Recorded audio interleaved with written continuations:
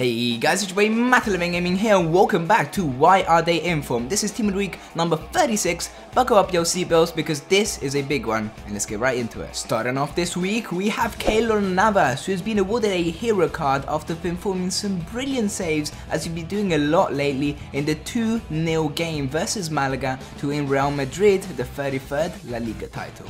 Bonucci is now at his third inform. He didn't get any goals or assists in the 3-0 win versus Crotone. He did help to keep a clean sheet though and delivered some really great long balls, but most of all Juventus finally won the Scudetto for the 6th year straight.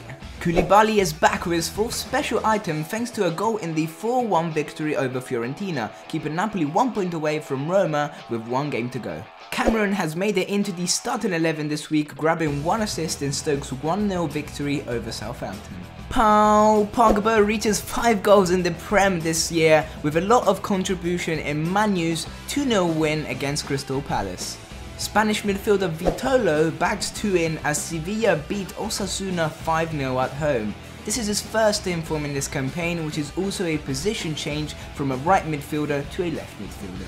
Wijnaldum makes his first appearance as a black and gold card this season, helping Liverpool beat Middlesbrough 3-0 with a goal and an assist, leaving Arsenal behind to play the Europa League. Wow, another card for Son. Not entirely sure why though, as he only got 1 assist as Spurs beat Hull City 7-1. Maybe because they couldn't fit him in team of the season?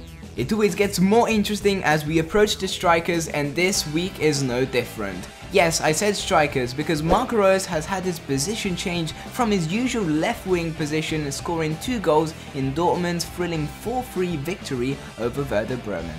Man City's Argentinian striker Sergio Aguero hardly ever fails to score, as he's proved once again this weekend with 2 goals and 1 assist as the citizens defeated Watford 5-0, securing their 3rd position spot between Tottenham and Liverpool. This is only his 3rd special item this year though, with 2 informs and 1 man of the match.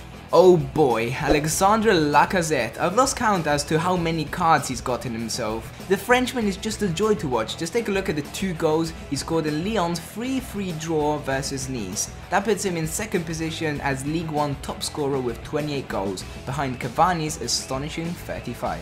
Moving on to the bench to finish off, as always we have Farman from Schalke, who saved the penalty in the 1-1 draw versus Ingolstadt 04, De Prevel, who scored a hat-trick in the 3-0 victory versus Nantes, El Shaarawy from Roma, who grabbed himself 2 goals in the 5-3 victory versus Kiel Verona, Ozako, who scored 1 goal and grabbed 1 assist in the 2-0 win versus Mainz, and to finish off I had to include this guy because of his hero card. I won't attempt to pronounce his name to avoid making myself look stupid, but he helped Stuttgart win 4-1 in the weekend, which means they'll be back in the Bundesliga 1 in September. I wonder if we've ever had 2 hero cards in one team of the week. Anyway, that's going to be the end of the video guys. I hope you enjoyed and make sure to leave a like if you did, subscribe for more. I really do appreciate all the support on this series, does mean a lot, and yeah, I'll catch you guys next time. I'm out. Bye!